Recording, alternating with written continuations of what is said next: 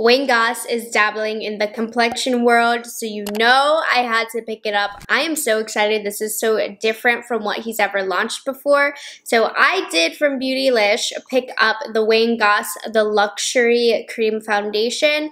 Unfortunately, I do not have the applicator or the powder to review today because when I ordered this, I was so hyped for the foundation itself that I was like really rushing to get it. I was out and the Wi-Fi where I was at was so terribly slow. It wasn't updating that the powder was available, so I had to go. So I had to just go with this. So I'm waiting to see the reviews on the powder to decide if I want to pick that up.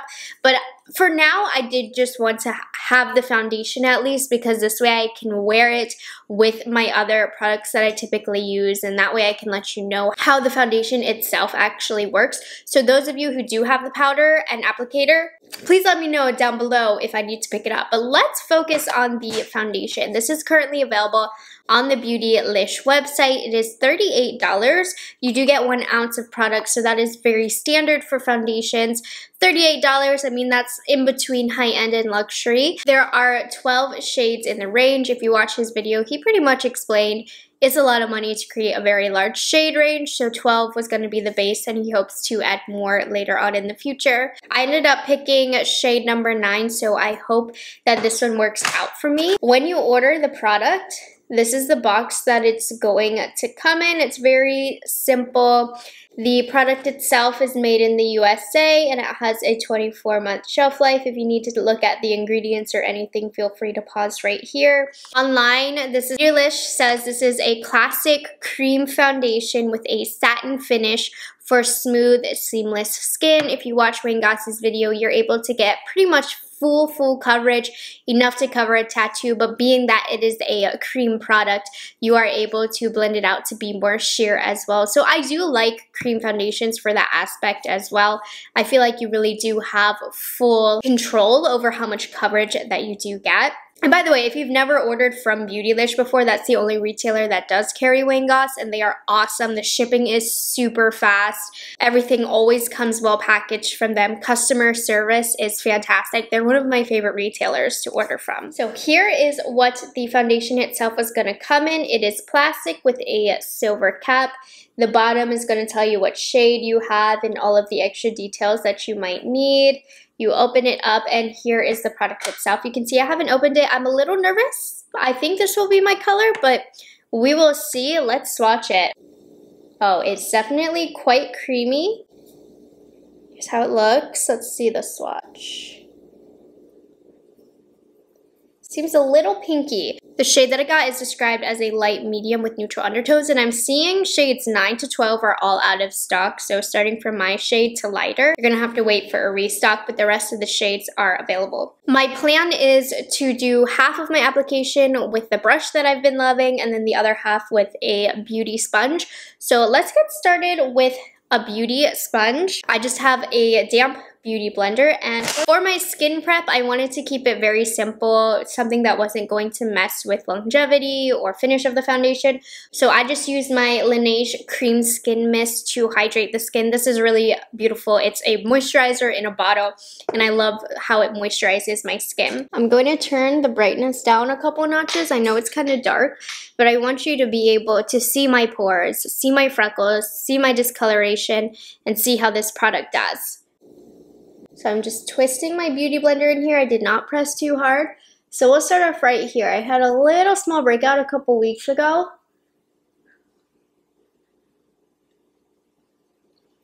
Nice, nice. Now with a sponge, you're not gonna get a crazy amount of coverage, which I really like because if you go in really heavy with a cream foundation, a lot of times you will be able to get too much coverage, but if you over apply a product, a lot of times it just won't wear or look as pretty. Okay, so let's get this around the nose.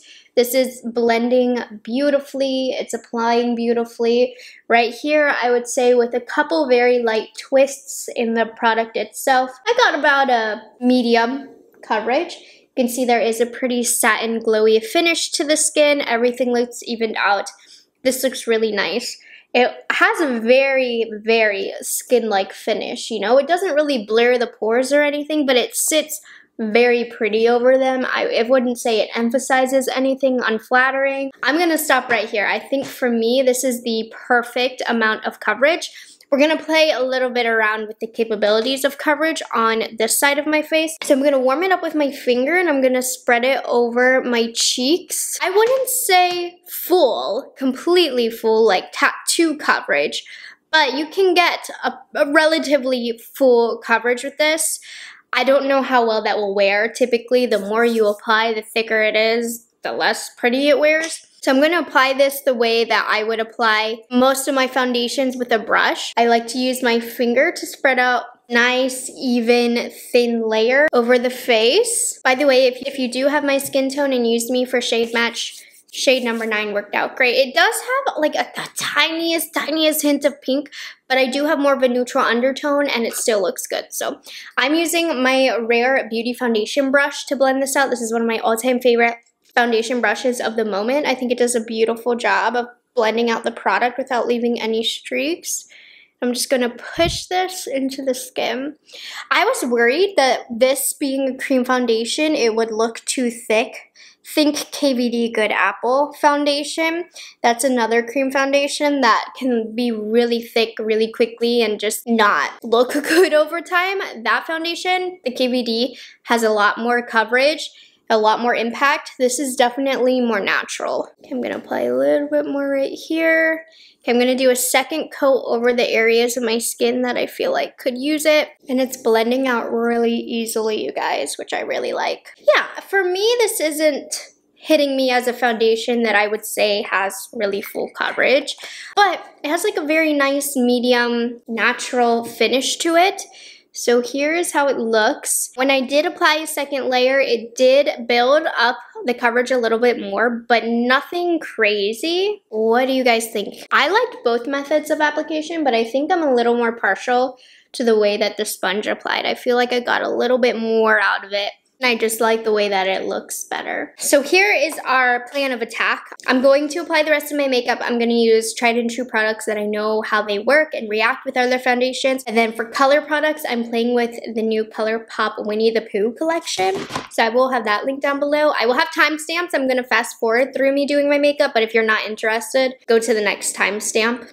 But if you want to see me apply my makeup for the rest of the day, keep watching. Oh, and before I get into the makeup application, I've done my brows, so the makeup has been sitting for 5 minutes. I'm noticing that this does not dry down. Most cream foundations don't. I'm not surprised by this, but I just wanted to let you know if you're wearing a mask or for whatever reason, not transfer proof at all. Definitely want a little bit of powder if you're going to be wearing anything that's going to be hitting your face.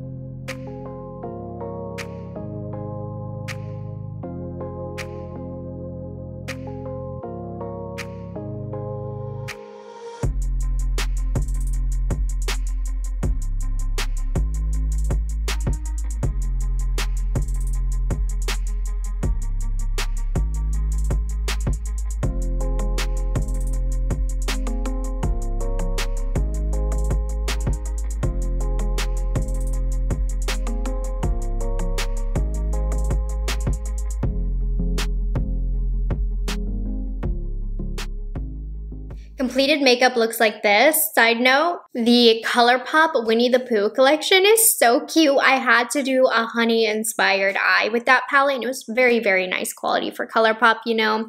I used the Winnie the Pooh highlight, super cute. I have one of the glosses on, so I had fun with that collection. But here is how the makeup is looking. The skin looks really great. If you have dry skin like myself, you are really going to enjoy the finish of this foundation, because even though I did put a little bit of powder on top, my skin does not look dry or powdered at all. I do worry about those of you who have an oily complexion. You might want to definitely prep the skin on that day powder well, but for me, I'm loving the way this foundation looks. It's more dewy on my skin than I suspected. I feel like I really have a glow, even right here on the chin where I don't have any other product. I can see a little bit of that glow, but I like it. I think it looks really healthy. This is a really great everyday finish. Looks quite skin-like, but still gives a little bit of coverage.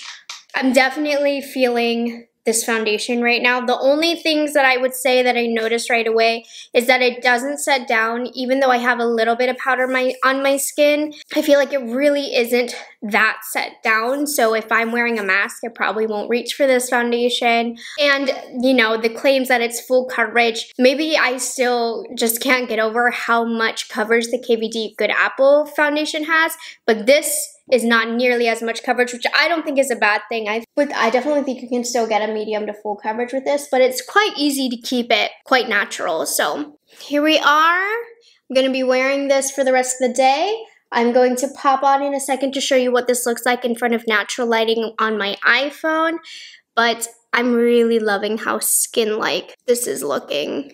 It is beautiful. All right, I will catch up with you guys in a few hours. I'm using the back camera of my iPhone in front of the window, and here's a close-up of how everything is looking. It doesn't look too heavy at all. It just looks really healthy, but my skin looks super even, so there still is some good coverage to it. I really hope this wears well, because I'm into this. All right, wear time update. It's been about 4 hours. A little over since I first put on the foundation, and I can definitely tell it's not going to be one of my trusty long wearing foundations. I think for future use, I probably will prep with a primer that is a little bit more long wearing and use my products that tend to suck up oil better and make foundations more long lasting. I still think it looks really nice. You can see a little bit of oil building up here, and you can see it wasn't kind to my smile lines, but honestly, it's better than some other foundations. I am liking the way that this is looking. It doesn't feel super lightweight, at least with the amount of foundation that I applied. I can feel it, but it doesn't feel heavy either. No, but I still actually am really liking the way it looks. Even Jose, my husband, said he liked the way this looks, and he doesn't know anything, but like, don't tell him this. He just looked at me. He heard me say that. But anyways, I think it looks really, really good, but I can definitely tell it's not going to be a long wearing foundation on me. And two, if you have oily skin, I don't know, you guys, you definitely need to do the proper skin prep. I think when I use this tomorrow, I would do a different skin prep to see if that changes it, but it still looks really good. I'm a little worried for 4 hours for now, but I still am really liking it at this point. All right, guys, so it is about 11 o'clock, so I am doing my final check-in for the day. It's been the full 8 hours.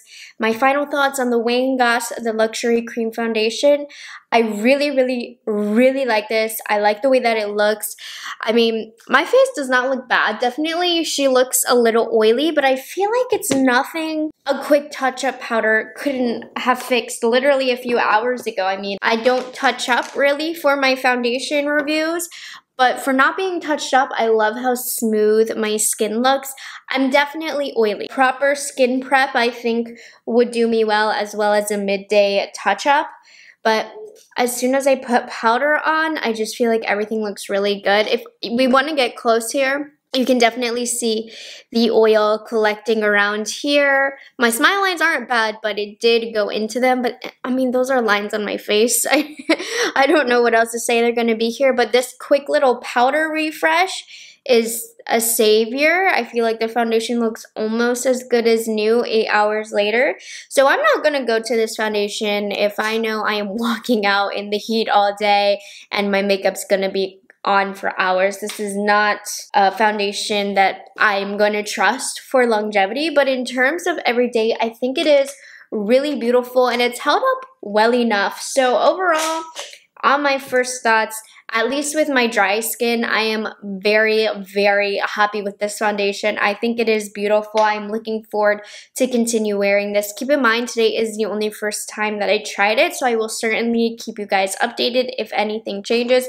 But the first impressions here is really, really positive. It hasn't broken up around my nose weird like a lot of foundations do. This is really like a luxury cream foundation. So if you are looking for something that's in between medium to full coverage, but you can also definitely get a lot less coverage.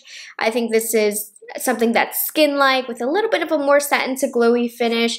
I think this is going to be the one for you. In terms of how I said it felt a little tacky, and not tacky, but sticky on the skin, just like it never dried down. It really never did dry down, but it's not anything I'm bothered by. I did wear sunglasses earlier, and it did kind of right here leave the sunglass lines, but nothing bad. This is a good foundation. I recommend this if you're interested. Again, if you guys tried the powder, let me know if I need to get the powder. Maybe those two work in conjunction beautifully with each other. And if you have oily skin and you have tried this foundation, please tell me down below how this worked out for you. I will pin the first comment that I see that talks about how it worked on their oily skin. And I will catch you guys in the next one. Thank you so much for liking this video and being subscribed to me. Have a good one.